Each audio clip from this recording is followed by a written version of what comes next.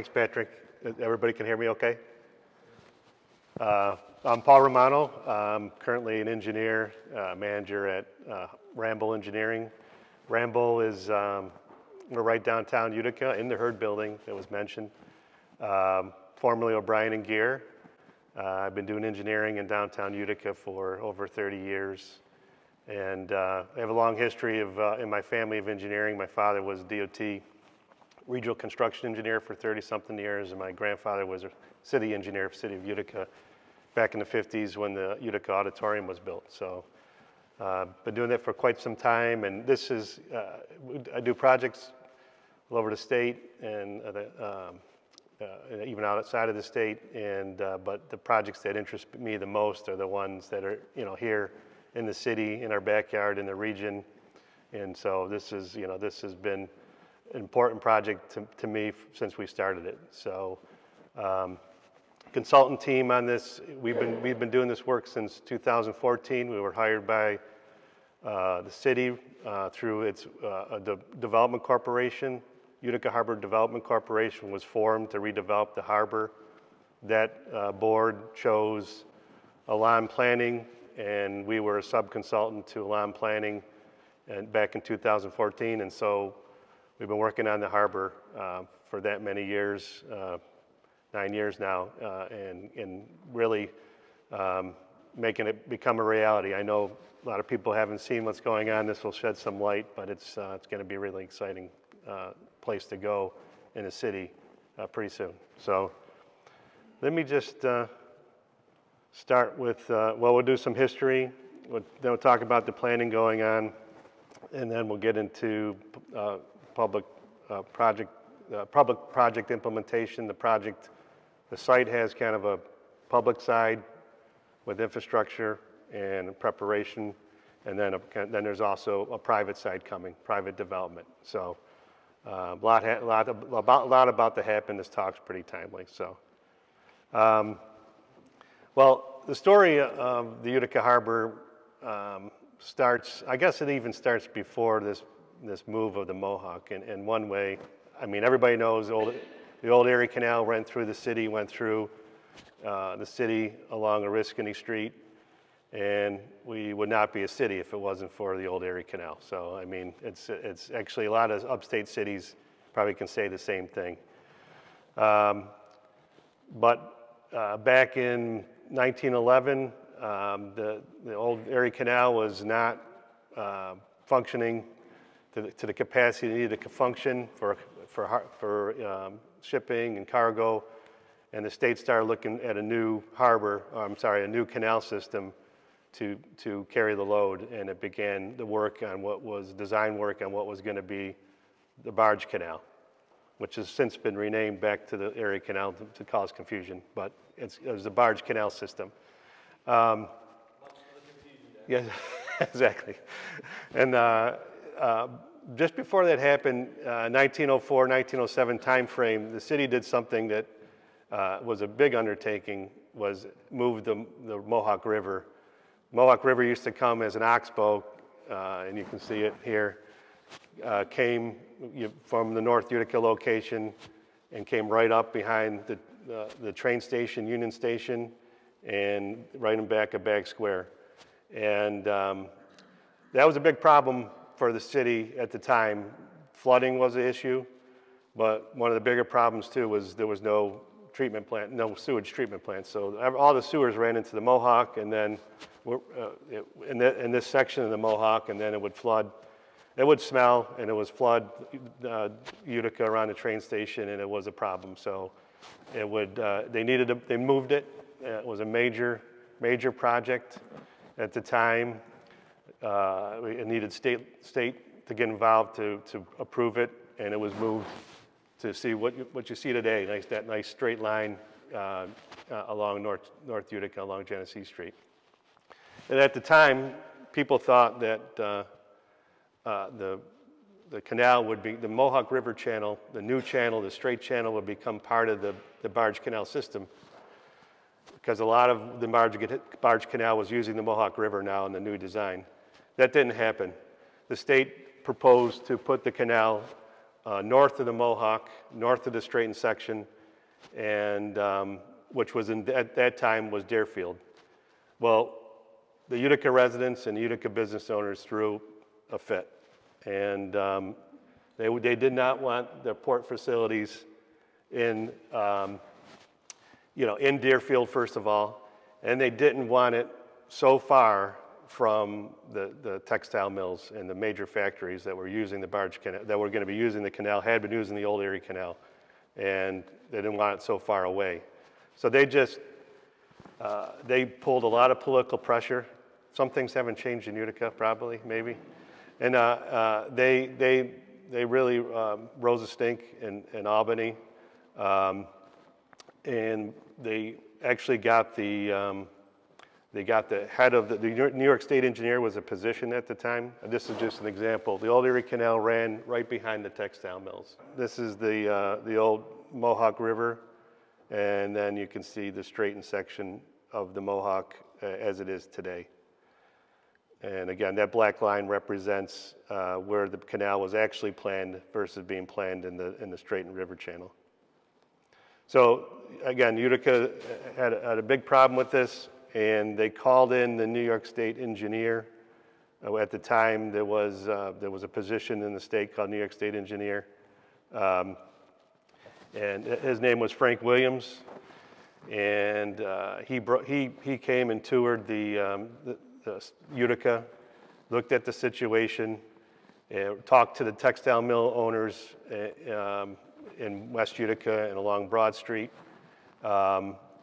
and they brought this information back to Albany that there was a big problem in the city of Utica, that they didn't want the harbor being located in Deerfield so far away from downtown. So this other person on the left here is John Baxter. He was at one time was the youngest Utica city engineer, and then he went into private practice. And what he proposed to Frank Williams was a unique solution to bring the harbor back to close to downtown. And what he proposed was to take the old river channel, the Oxbow, a portion of the old Oxbow, and make that a harbor branch, and then bring the harbor only a quarter mile from downtown Utica. So this was a very unique solution because it was a 3/4 mile branch to get to the harbor. And not only that, because the Barge Canal would be designed at a higher water level than the Mohawk River, it would require a lock to get into that harbor. So it really would cause the state to spend a lot more money to build this harbor in Utica. Ultimately, though, Frank Williams approved Baxter's plan, and they decided to go along with this idea to use the old riverbed as the branch to the harbor, and then formulate what you see today as the harbor, kind of that spatula-shaped harbor. This was the language. There was a barge terminal commission that was formed, that made the final decisions. And this was the language. I always thought this was interesting. Let's see, to construct a municipally owned harbor similar to those which have been so successfully operated in various cities in Europe. No other city on the line of the Barge Canal has a so favorable opportunity for such an enterprise. Should a city embark in such an enterprise, we find not only of great value to the material prosperity of the various industries in the city, but that would also be financially profitable. So they kind of used some lofty language to approve this, but ultimately it was approved, and this was a drawing in the Barge Terminal Commission's report. So it ended up a little different looking. Again, ended up with a spatula shape, but pretty close to what you see today out there. And then I did a little overlay. You can see again that from the prior map, you can see the Mohawk River, the old Oxbow, and then you can see how the Utica Harbor, and how you can see that the old River Oxbow forms the basis of the harbor, which I think that's pretty neat. So with that, the harbor was undertaken, the construction was undertaken. It was 1918, I think most of the work was done. Well, 1916, 1918, it was finally completed. And I'll go through some of these historic components of that, but one of the key, this is important just for the next part of the talk, but one of the key things that had to be built was the harbor bulkheads. This was the original bulkheads. Bulkheads are just the walls around the harbor. I don't want to bore you with this, but this was how it was constructed. At the time, the wall was constructed on wood piles, and that held up for 100 years until we got to it recently. This was the first building, still there today. You'll learn more about it, but this was the first building built in 1917, the warehouse building. Still stands at the harbor. It was a little better shape than it is today, but still there. This is the other key building at the site, the 1933 building. This 1933 building was built in 1936. I don't know why. But yeah, but anyway, this was, I believe this was a work progress administration building. This was Depression era. It was to help spur the economy. So the harbor, as one of the key locations in the city, got some attention from Works Progress Administration. So that's still there today. You're going to see some plans for that. There's that 1933 building being built. And I really enjoy this picture because what you can see, the old manufactured gas plant behind it, the gas holder, one of the big gas holders, and you can see what an industrialized area this was, back in 1918. It's directly across from Wers Avenue. Yeah, across Genesee Street and onto, yeah.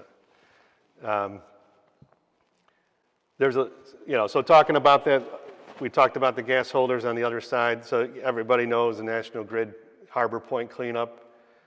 This is some pictures, in the heyday of this manufactured gas plant. Manufactured gas, you use coal gas to, lights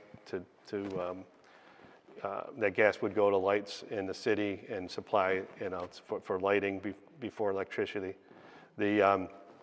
This was, at the time, this manufactured gas plant operation was one of the largest energy producing facilities in the Northeast. In fact, I've been told it was the largest energy producing facilities in the Northeast for quite some time. But that's what it looked like back then. It was quite an operation and also created quite a mess on that side of the harbor. There's some more shots of the industrialized area of the coal gas manufacturing plant at the time, which just kept expanding.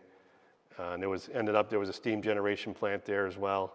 So just a lot of activity, which caused a lot of contamination, especially on that side of the harbor. Some more pictures, a lot of old pictures, sorry. But it was quite a facility. So we've been talking about redeveloping the harbor since the 80s. And it was 85 when there was a lot of push in the city to start to redevelop it. And most of that was talking about developing the National Grid side, the manufactured gas plant side of it. And that's when National Grid, Niagara Mohawk, the National Grid started cleaning up the site. And there was a lot of misunderstanding that was going to take 5 years and the site would be ready for redevelopment. Well, they're still cleaning it up on that side. So the harbor really kind of came back into vogue. It came back as an important development site when this is kind of just, I'm not sure why I put this one in here. Oh, more manufactured gas plant pictures.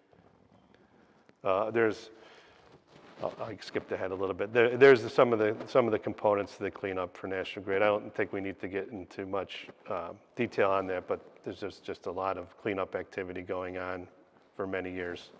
Okay. I was skipping ahead of myself a little bit. That's okay. I just a quick mention. This slide's in here, maybe a little out of order, but the canal recently got a designation for a national historic landmark, which is one step above the state historic landmark. So we'll get into this what that means in a little bit. Okay, I'll just want to finish my thought there. So what happened was when it came back into interest, when the city realized that the Canal Corp might be willing to be well, almost were forced. But the Canal Corp operation that was out there back in 2014, there was some talk there that, well, maybe we can move them off the site. If we move Canal Corporation off the site, it would reopen the site to the public and give it an opportunity for redevelopment.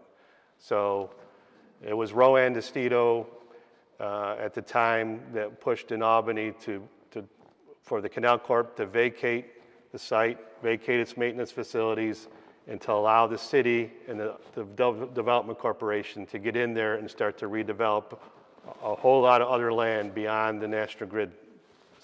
So basically the land right around the harbor, and then we call it the backside, and some more 14 acres, 15 acres of land further back behind the harbor. So that really changed things.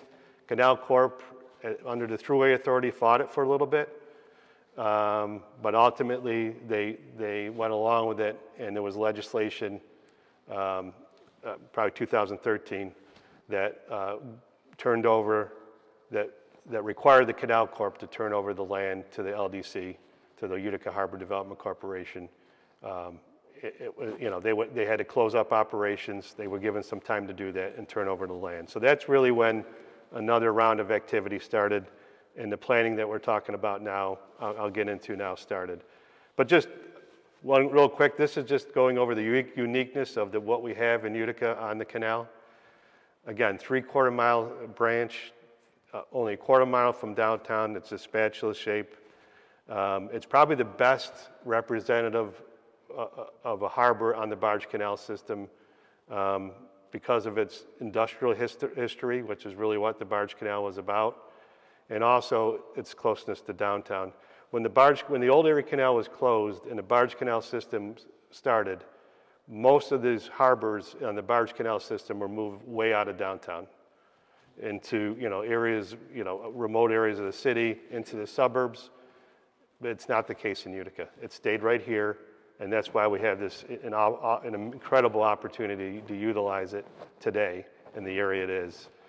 Again, it's the only harbor on the whole system that had its own lock. So again, really unique situation. So the planning. When you undertake a planning situation, a program like this, you try to rely on past work. So, when the Utica Harbor started to be planned, we look at the work that was done with the Utica Master Plan. There was a Brownfield Opportunity Area Plan. There was a Local Waterfront Action Plan. And you try to use all these plans as building a foundation to what you want to do at a particular location. So, we got partners at every level to advance the planning. As we talked about with this critical transfer of land, so you can see that, I think it's labeled 14 and 16, 14 and 38, but those, a little bit different color, those are the Canal Corp lands that they owned, and those would eventually get turned over to the city and to the local development corporation. So you can see we didn't need now just National Grid land to develop this harbor. We had this great ring around the harbor of property, and we had, again, 15 acres of land beyond that shows as parcel 38. So all that now is being planned for development. So that's really what's happening now. That became the first phase. National Grid will become the second phase whenever they get done. There was tons of stakeholder meetings and presentations and outreach, across the community for a couple of years. And then, we started the master planning master planning based on the input we got. Part of that master planning concept, and this maybe gets maybe too much in the weeds, but one of the things we did was pre-permit the site, which is really hard to do. It's called a generic environmental impact statement. So the idea there was to get all the development permitting done, so the developers can come in and just start work without having to go through this process themselves. So it's a kind of a time to market, reducing the time to market, allowing them to skip this major step and go into the site and develop it, as long as they develop it in accordance with the master plan. So that's what's happening. This gives you an idea, kind of what we're doing. Number one in the blue there is more of the hoping. That's an area for restaurants, mixed uses, right around the harbor, and then 2, 3, and 4 might have a blend of hotels and residential components to it, along with some commercial components. And then 5 and 7 is where National Grid is. Because that's pretty floodable land there, the thinking there is more recreational uses, multi-use fields, soccer fields, baseball fields, trails, passive recreation, and we'll get a little bit more into that. This was the kind of a rendering of one of the first visions we had. You can see, and again, some of that residential mixed-use development up on the backside, and then some additional development around the harbor for restaurant use and right along the ring of the harbor. This is just our kind of vision statement.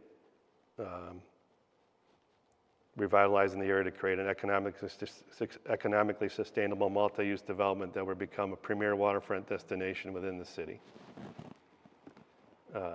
We also see it as a regional asset.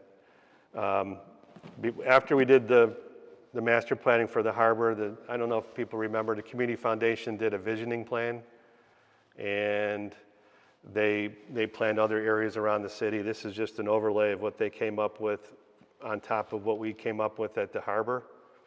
But I think the important thing that's happening that's over the last few years is now we're seeing the connection from the Utica, what we're calling the sports district around the Aud and the Nexus Center, to the harbor.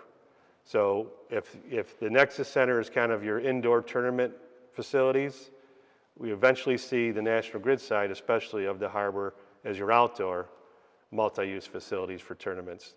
So we're kind of seeing these things come together, and what a unique situation to have a harbor and all this land ready to be developed at the same time, really, as the lands around the Aud became more available.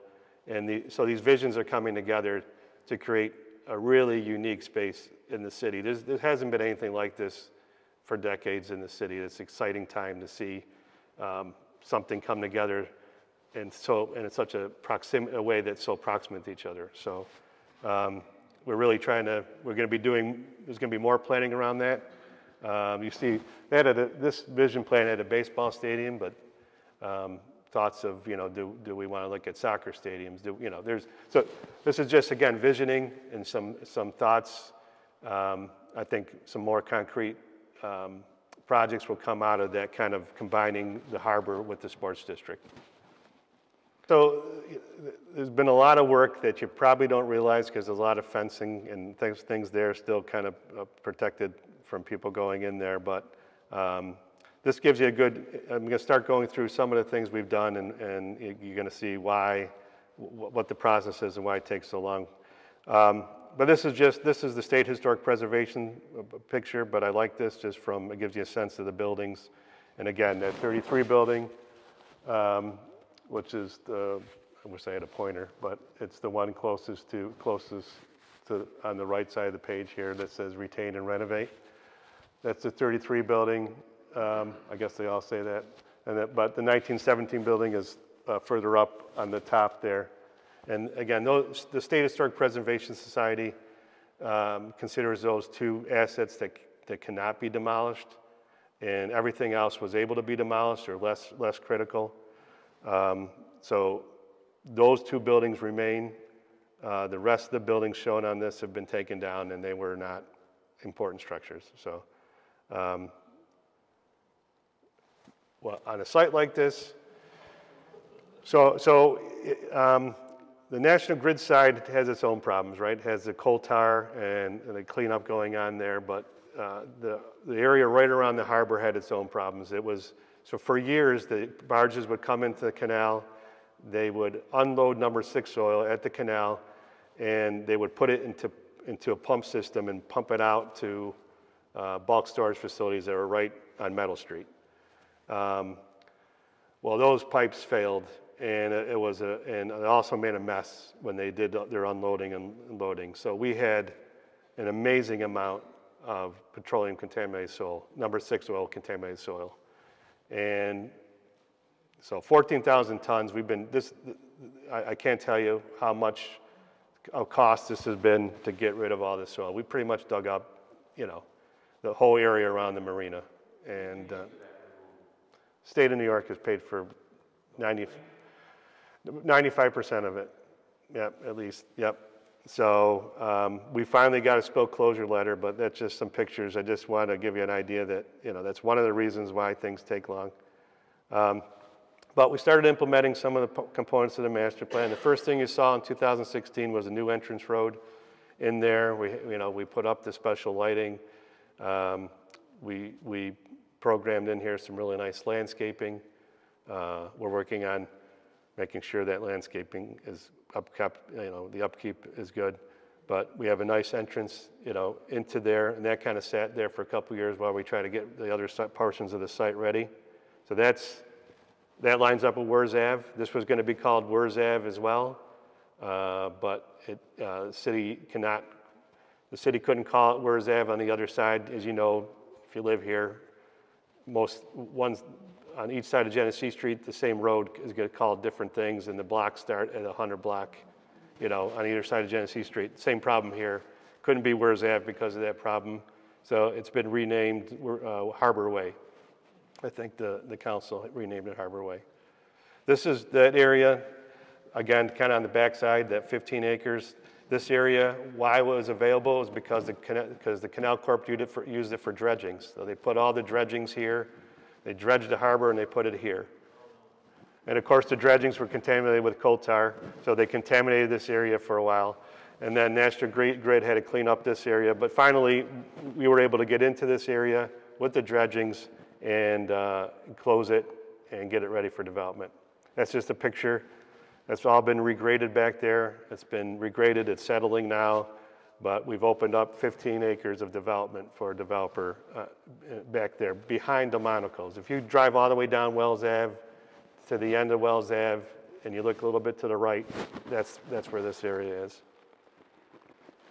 The bulkheads. So the bulkheads, like I said, they lasted for over 100 years, but they were in incredibly bad shape when we got there. So we had to come up with a project to completely replace them. It was a $7 million project. We needed state dollars to do that. That was done 2018, 2019. And I know people really can't get out there, but if you saw what the bulkheads look like today, it's really brought back the harbor to a nice, neat, clean look. So we got bulkheads, hopefully, that will last another 100 years or more. That's 60 feet of sheet piling there with concrete caps. And the concrete cap is supposed to be reminiscent of the old concrete walls that were there. One of the crazy things we had to do for state historic preservation, if you remember those other pictures, the 1917 building was very close to the harbor wall, but we had to rebuild the harbor wall. That means we had to move this building out of the way to build the harbor wall, but then we were told by the State Historic Preservation Society that we can't demolish this building. So we had to take this 200-foot structure and move it away from the wall to rebuild it. And then they said it will not go back to any other place except its original location. So, and we were the only harbor, there was a lot of these across the state, and they were moved all over the place. We were the only ones that were told by State Historic that we got to put it back in the same spot. So we did that, removed that. That thing was bowed like this. It was a large bow in the roof, and then when they put the steel under it to move it, it actually popped. You could actually hear it, and it straightened out. And yeah, it was not. And then, but what we did was we took the advantage of when we moved it, got the harbor wall done. Then we put a whole new foundation there. We rose the foundation a bit because of the flooding issues. So we rose. It's 5 feet higher today than it was back then, so that it's going to prohibit it's going to save it for some of the flooding it was going to get. And we moved it back. So now it's there, ready for redevelopment. There's already interest in it. We get asked about it routinely, so we expect the project there. Then what we did, and this is interesting because it's almost a street grid that the Barge Canal Commission envisioned, but we kind of put it back together in one way. But this Where's Ave extension, which became Harbor Way, actually it's gonna connect back to Wells Ave. Again, Wells Ave with Delmonico's and Tavolo on either side. That road will be connected to this Harbor Way road, so you're gonna be able to loop around and come back at the harbor. So this road will be a nice drive to take you close to the harbor. There'll be a couple public parking spaces. They're not really showing here too well. There's a second one that was programmed in here. There'll be a couple places for public parking.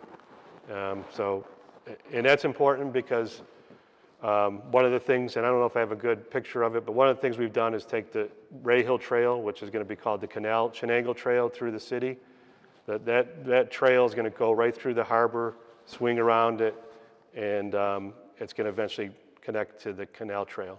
So public parking here is going to be important for trailhead access and everything else. So we're making sure we program those elements in. This is an earlier rendering of the marina design. This is pretty much what's happening. That 33 building, there's a developer now that the city's talking to, the local development corporate, well, it's MVG. I think that's already been in public. They're planning to build a restaurant facility next to their 33 building, and they're planning to renovate the 33 building back to its original look. So that project's already underway, and in a couple of years, we're going to have the first restaurant, right at the harbor, and the 33 building will be used for banquet events, but more importantly, it'll be used for wine and say a wine cheese festival for a month or something at the harbor, Christmas on Main Street, small concerts. So that 33 building will be an event center that you come down to the harbor and can enjoy it and have something to do. And again, it says 1918 building. We've been calling it 1917 building. That's next to go out for RFP for a developer, and could be another restaurant. There's been other ideas, like could it be a distillery with a tasting room, things like that. There's a lot of ideas out there. That's just a little bit of a visioning on the National Grid side for multi-use fields. One of the things we've been talking about, connecting the Nexus area and the Odd campus to the harbor, is this pedestrian bridge, which would be under the Washington Street alignment. The city actually got $2 million of federal money to design this. We don't have construction dollars yet, but we want to design this. And what's important about that is if we can get multi-use fields on the harbor side, we can share parking with Nexus and the Odd, so that you could just walk across the Ped Bridge and use those multi-use fields and anything else we program back there. And also be bicycle and pedestrian friendly, because there's going to be we vision this robust trail network, so the trail network can start right there and connect you to what's going on at the harbor trails. So the private development, we're not just letting them do whatever they want.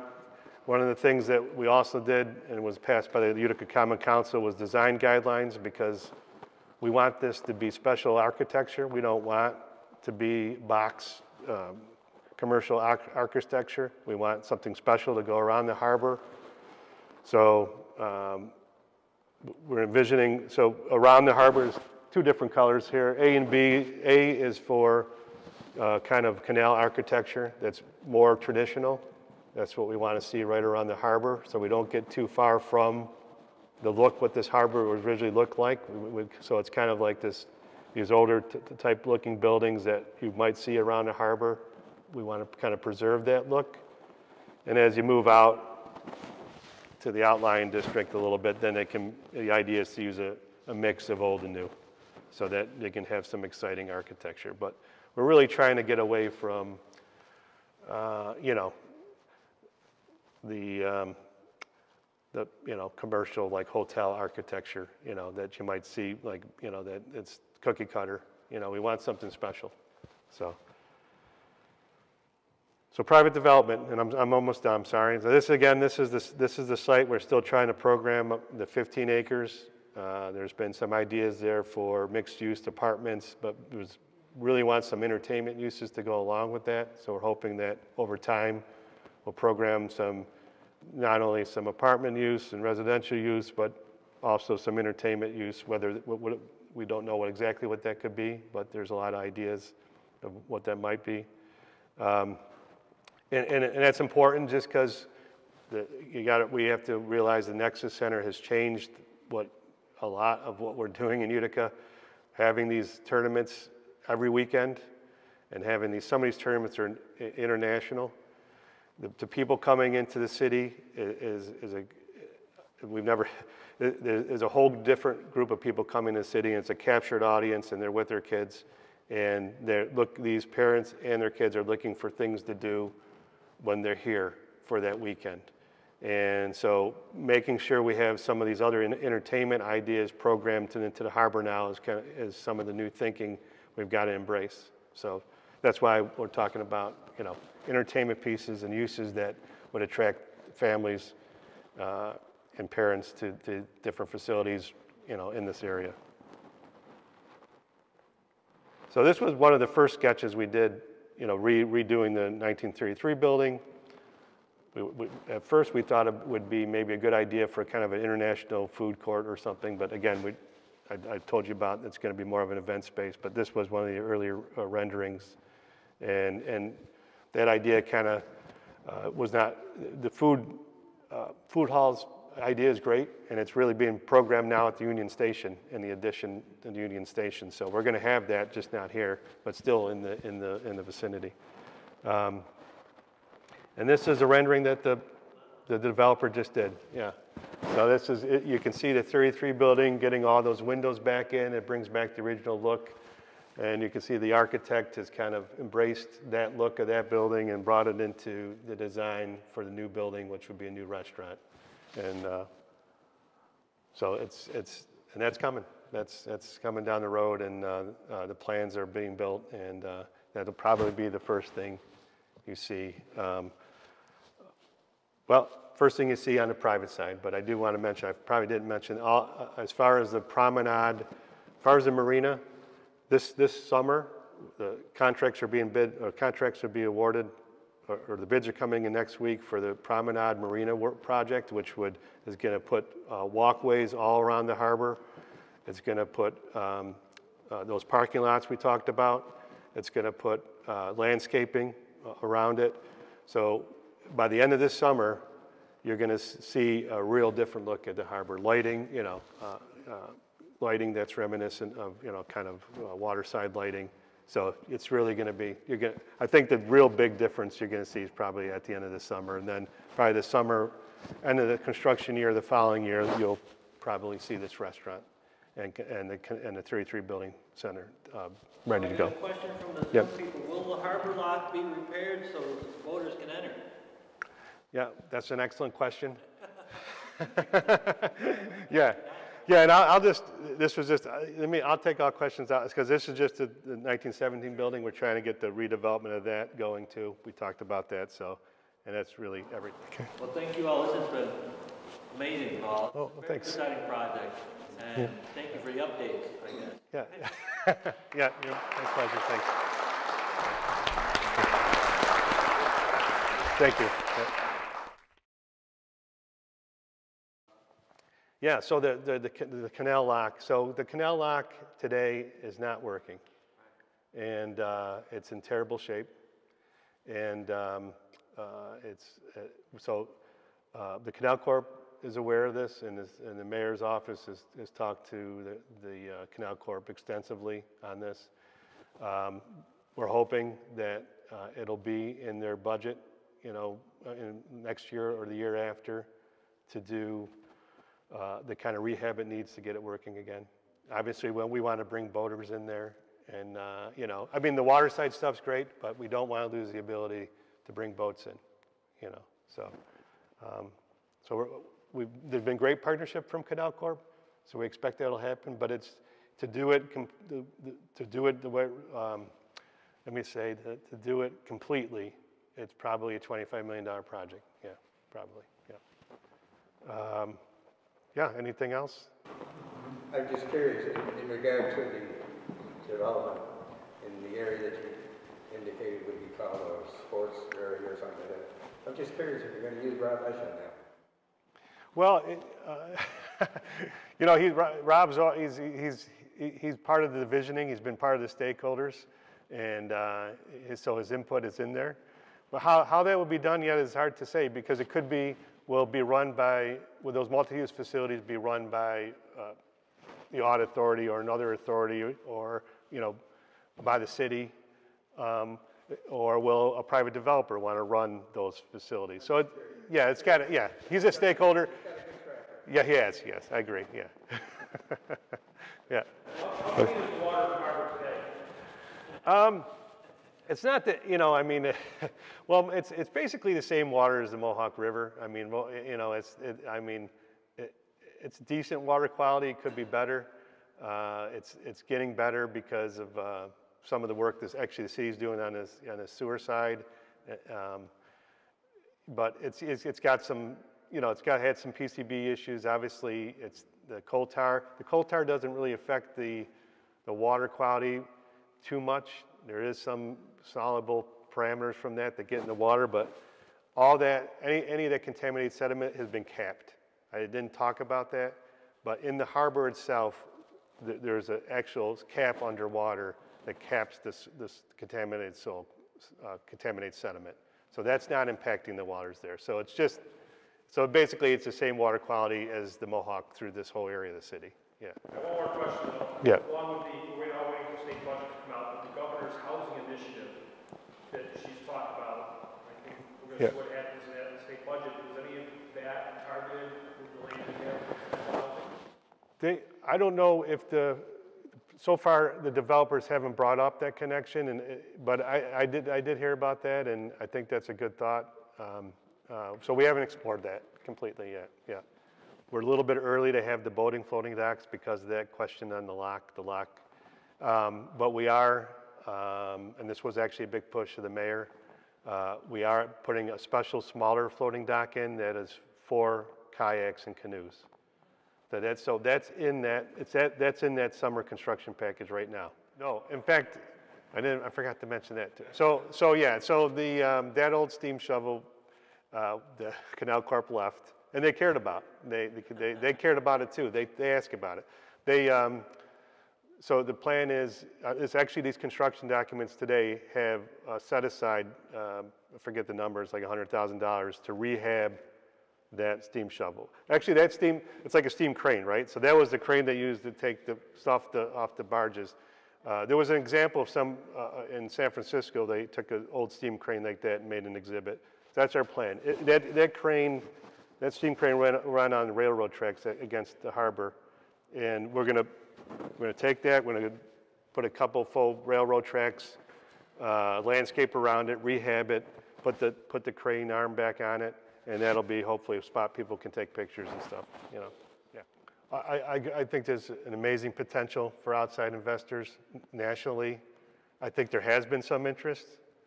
I think that interest is going to grow, especially with with the international tournament, inter-tournaments coming, next year at Nexus.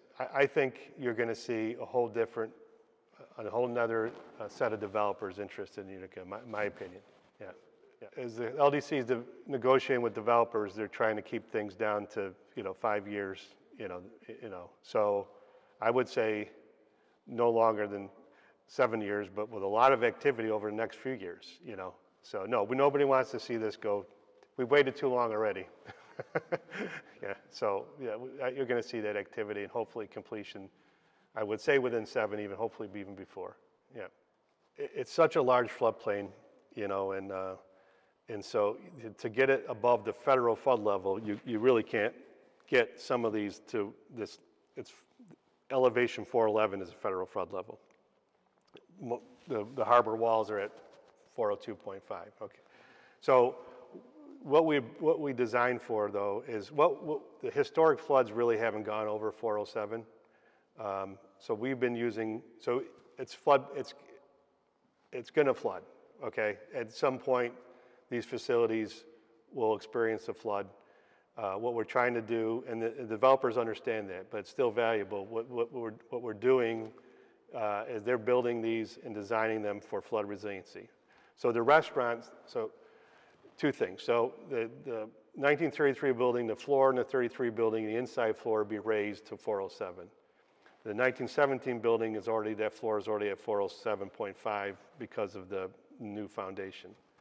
All new buildings will probably put parking underneath and then the facilities, their main facilities on the second floor. So that restaurant we talked about, I don't know if you noticed, had parking underneath it and then restaurant on the second, third floor, whatever, So those will be built. So it's really designing for flood resiliency. And they're planning for that. And, so that's how we do it, because we don't want to lose our waterfront. So we have to do it that way. Yeah. Yeah. There's some other bigger plans that Canal Corp has that would change things, how things are released out of Delta and this and that, and could actually lower the federal flood level, but that's down the road. Thank you. Yeah.